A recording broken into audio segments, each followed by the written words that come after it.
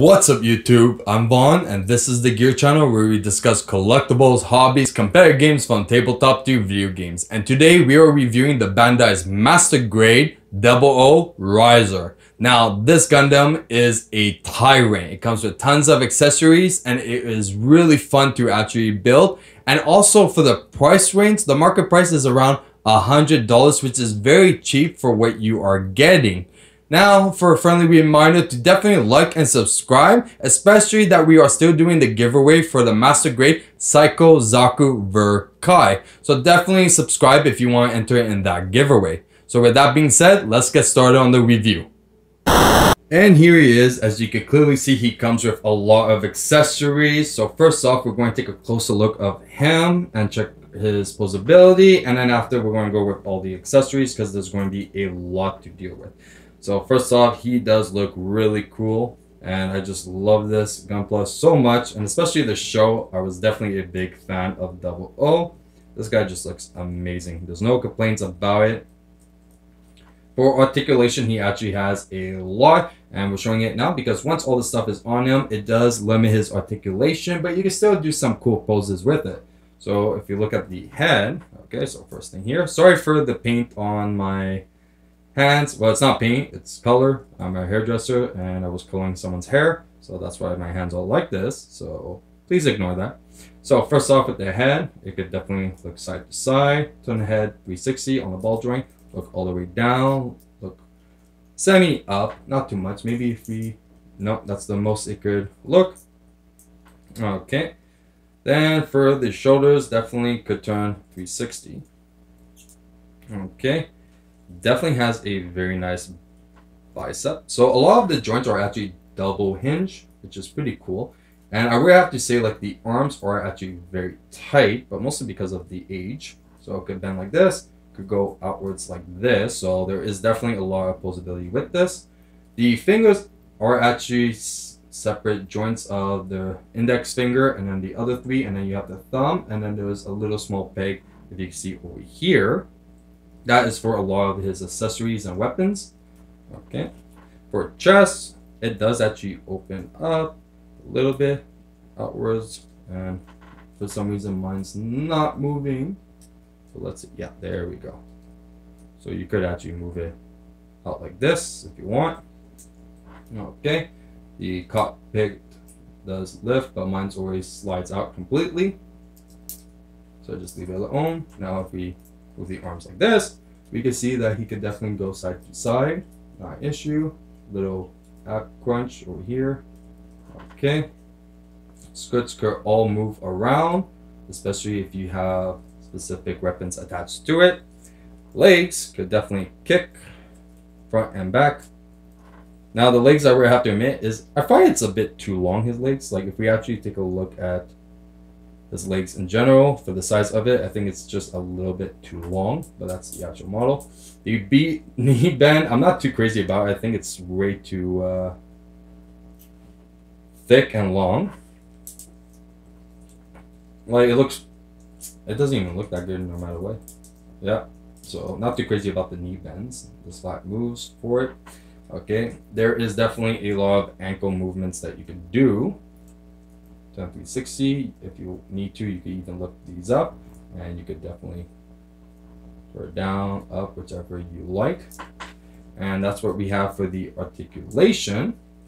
Now for accessories, we're going to start with his jetpack. So as you can see, we have his jet that also has these that you can put LED lights in it, so it glows up, and then you can just place it back if it wants to go back into place.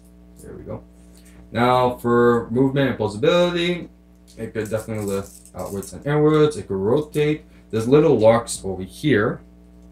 Now these are usually meant for when you move it or equip it. When you equip it in a certain place, so the weight doesn't bring it down, you could just lock it. So right away, we could actually do that right now. We're going to lock it just like this, and we could just stick it in the back, as you can see. There we go, just like that. You can move this back if you like, just like this. This side, there we go. So you could definitely do that if you like. and they're on pegs just like that, so it's very easy to rotate them. Okay. Now, if you look at other weapons, okay, the sabers, so definitely comes with 2, so we just slide it in if mine wants to slide. To be honest, oh, I don't think I have the correct ones. No, this one is actually for a, I think this is my Dynamis Gundam. Okay, but it does come with 2 sabers exactly like this too, so my apologies for that.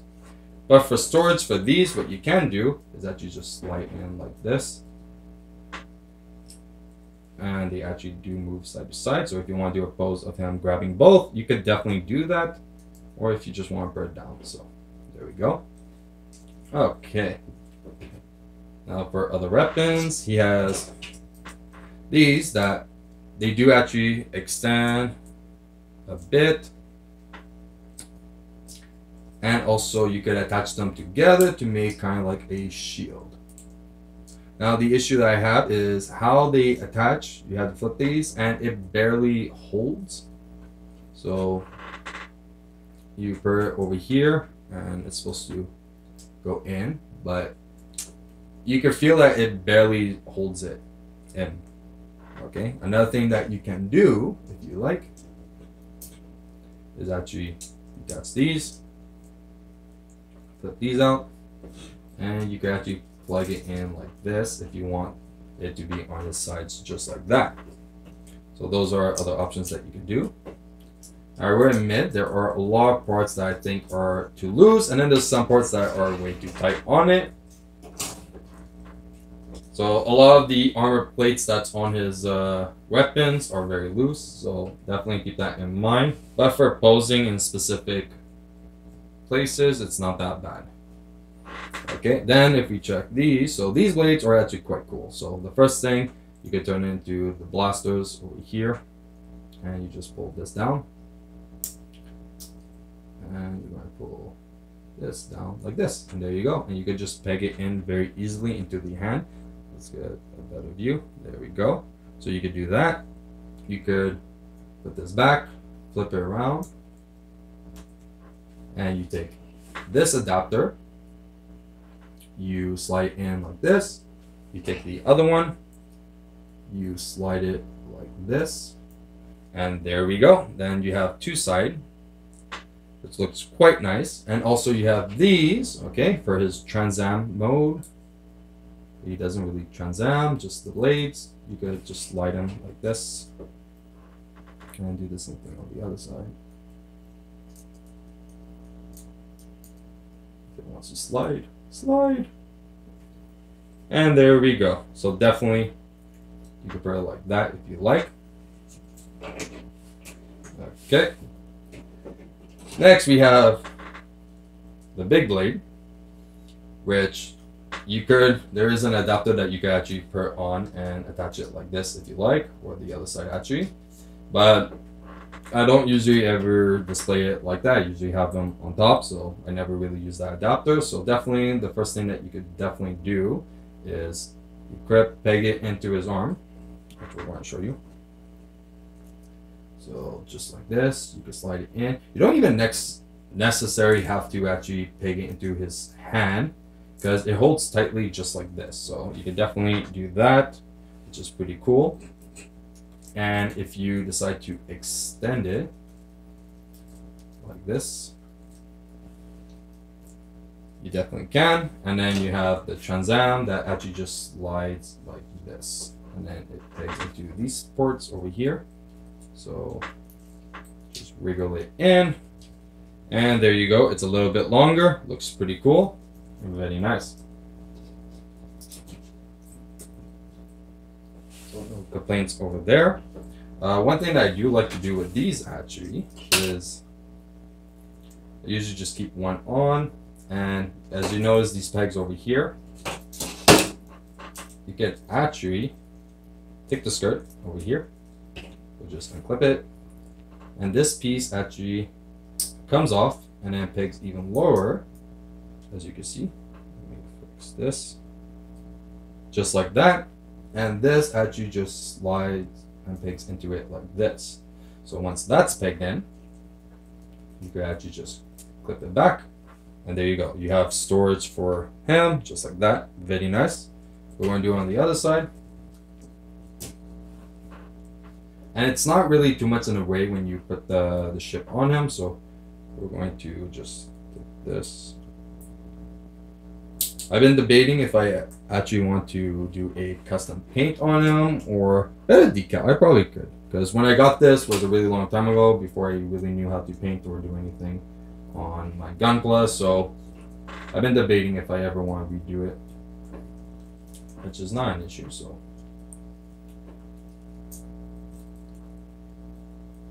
there we go. Just always looks pretty cool. Next we have the ship. So the ship for articulation, this could move on the side. These could look up. Just like that. Definitely could rotate.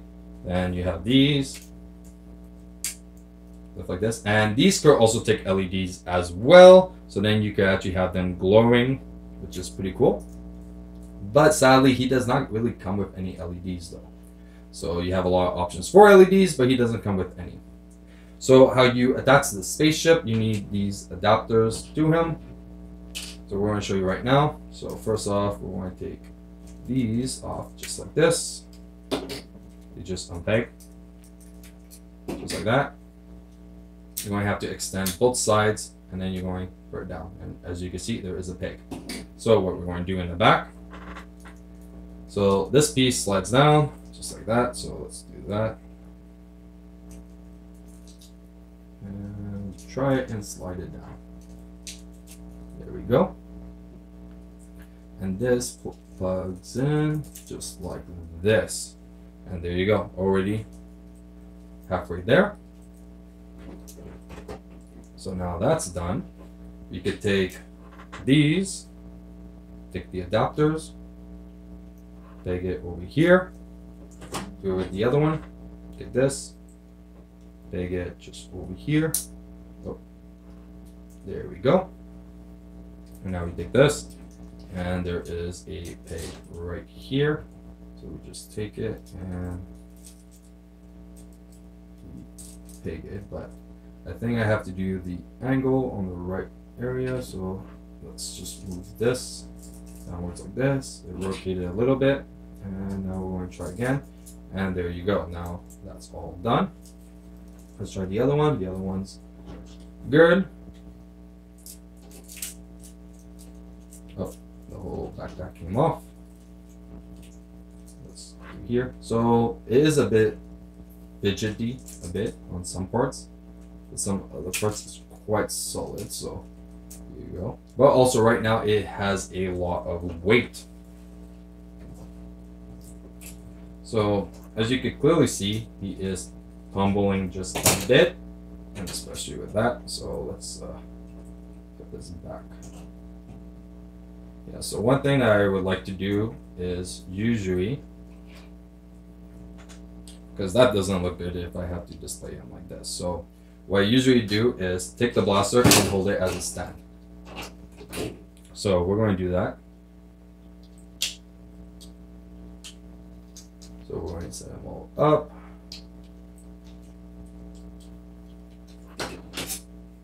Okay. So we're going to take this, clip it. I forgot to put for the arm first.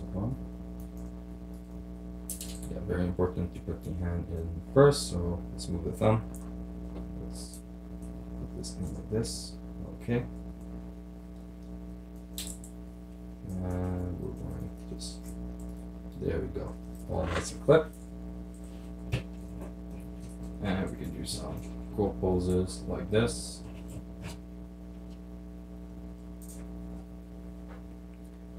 And there you go. So you have his blade as a stand. Plug it in just like that. And if you like, just lift this up or put it down. And then we're going plug this in. Or it's most likely have to be on the other side. Yeah, let's do it on the other side instead. So take this.